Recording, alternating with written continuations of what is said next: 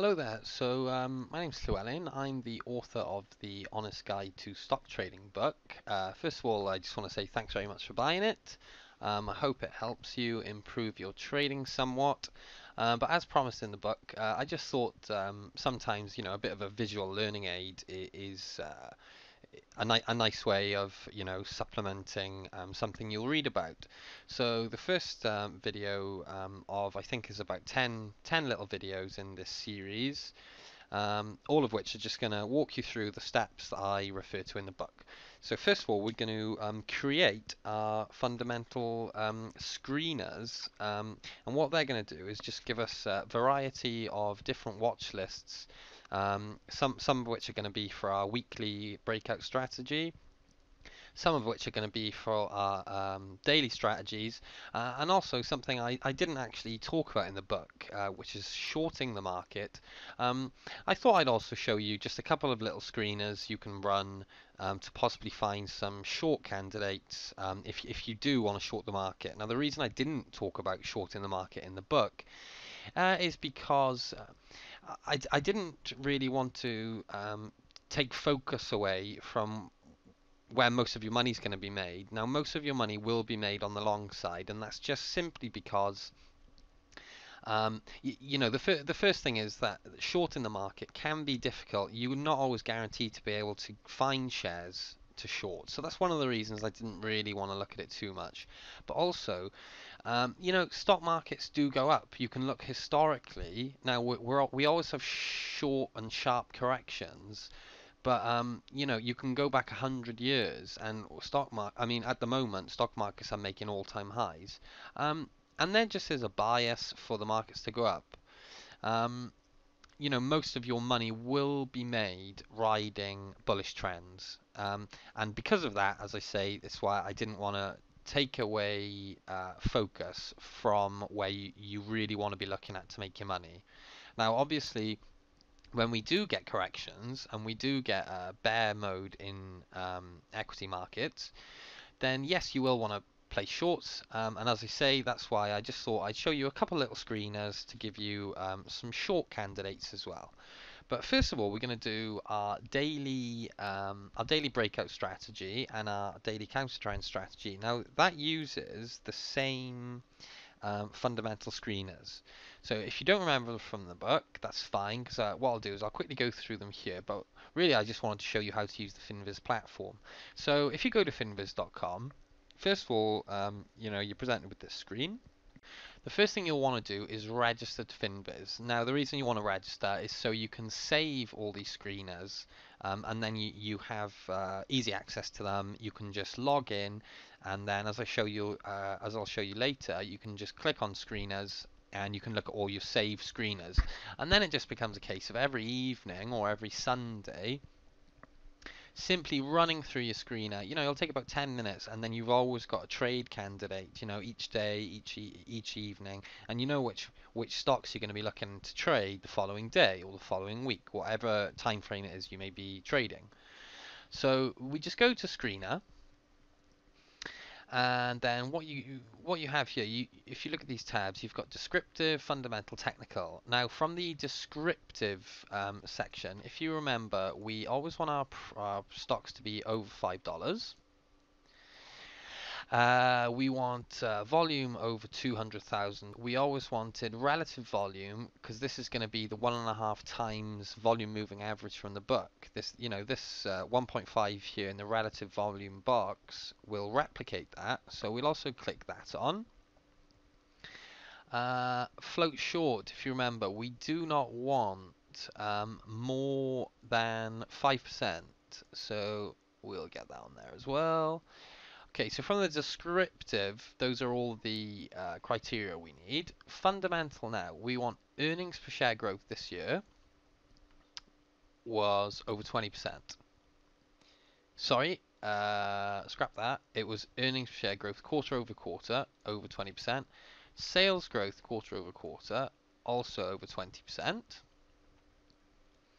We wanted institutional ownership, if you remember. We wanted that over 60%, and that's because, especially when we're trading counter trend, we want to be sure that there are large institutional funds who are going to be supporting the price, or alternatively, we want to be taking advantage of when they're trying to get out of stocks. Because if you remember, they can't, because of their size, they struggle to efficiently exit and enter the market. So, our counter trend strategy is looking to take advantage of that, but obviously we're only going to find those discrepancies with the stocks which we know lots of institutions are invested in the first place. So that's why that helps us there. So let me see, what else did we have? We want debt to equity under 0.5. Actually, just remember as well, we want market cap over 300 million. Okay, and there was one more criteria. We wanted our return on equity to be over 15%.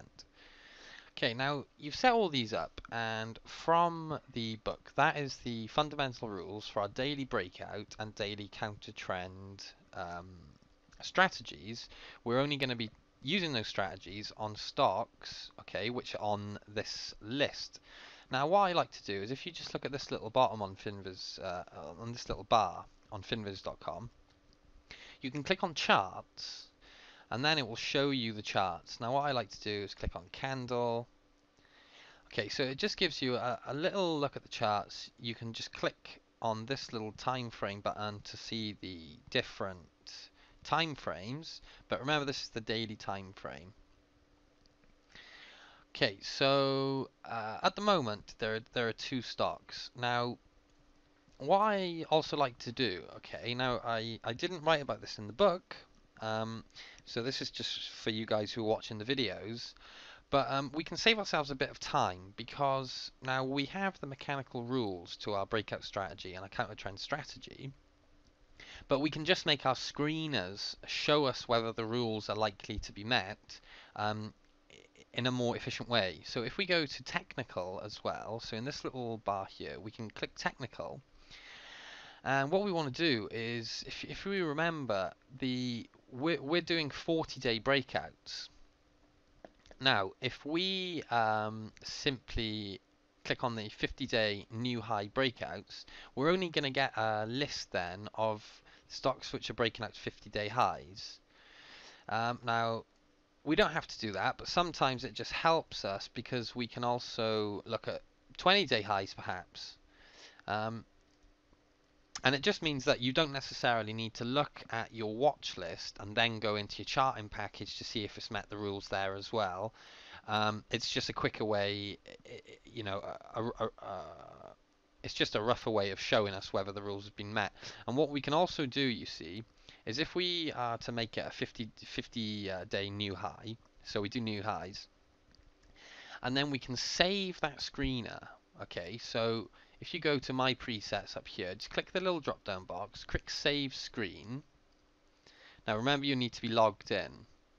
So I'll just log in to my system here. Okay, so what you would do, as you can see, I've already got my list. So because we just created a new high, so we had our all the rules from our book. So the fundamental screening rules from our book for daily breakout and daily counter trend model. But what we did is we added the 50-day new high as well. So we can just call that our daily watch list new highs. Okay, I won't do it because I've already done it here. But if we go back to our screener, what you can then do is get rid of the new highs, and we don't actually have stochastics here, but if you remember, our counter trend model trade stochastics which are oversold. Now the RSI and the stochastics indicators will they'll often work kind of in sync with each other. So if stochastics are oversold, then you can be sure RSI is oversold.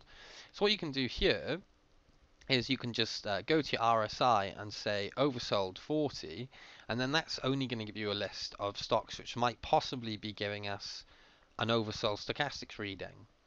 And again, what you would then do with this RSI oversold, so remember, we've still got all our other rules, but now we've gotten rid of the new high and we've added the oversold.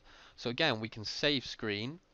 And what I've got here, if you just look here, I've already saved it as daily watch list oversold. So we've got a watch list of oversold and a watch list of new highs.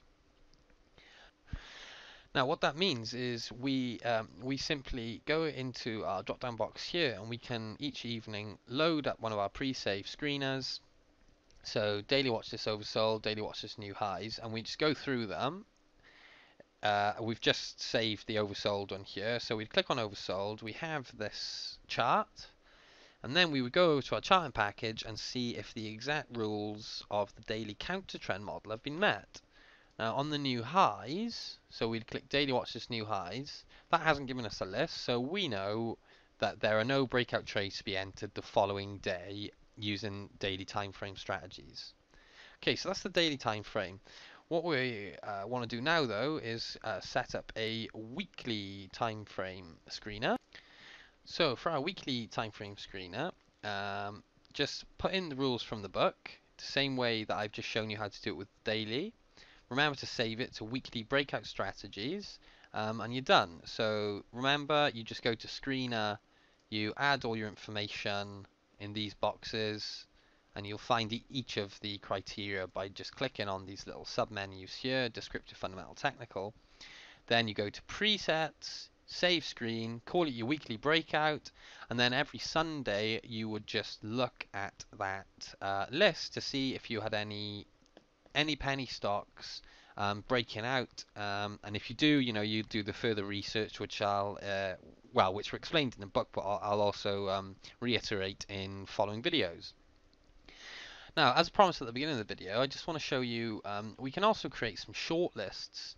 Okay, so if you want to short the market, now the daily shorts new lows, just follow the same way of setting up your screener as I've shown you, but for so what we want to do is we want to short the market. We'll have over 300 million market cap, over 200k average volume, float short under 15% this time. So we don't mind having higher shorts. That's because we're going to be joining them. Over $5. I only look at USA, but you can look at other countries as well. Now, basically, we want to reverse the logic. So if we're trading and buying stocks, we want to see good sales growth and good earnings growth. So we'll reverse that and we'll look for negative earnings per share growth quarter on quarter. Same with sales, and also we add a negative earnings per share growth forecast for next year. Rather than having low debt, we're looking for high debt. So in the debt to equity box, just go high debt, and that's that. And then technicals, we want the 50-day simple moving average below the 200-day simple moving average, and we're looking for 50-day new lows. So that's daily shorts, which are breaking out. So we can use our breakout rules in reverse. So reverse all the breakout rules for longs, and those are your shorts. Same with the overbought, the exact same screening criteria that I just explained for shorting the market. But now what we have is, rather than looking for 50-day new lows, we look for RSI to be overbought. At the moment we have 2 stocks on that list, so we would then look at these stocks on our charting package, and if they have met the rules of the counter trend model in reverse, so remember we're short in the market, so we want the 40 MA beneath 120 MA, we want stochastics above 90, we want the price to close outside of the upper Bollinger Band, and there's our short. So as I say, you would just do that. And now all we got to do, guys, is every single day, or every Sunday in the case of our super stocks, which is our weekly breakout list, we just click on each of them, and they're just going to really quickly show us, okay, do we have any possible trades for tomorrow before we look at our charts and before we do our further research. And that's that. Thanks for watching this video. If you click on the next video, then I think I'm going to be getting into what we got in the next video. We're going to create the chart templates. So there we are. Click on see next video, and we'll set up our charts.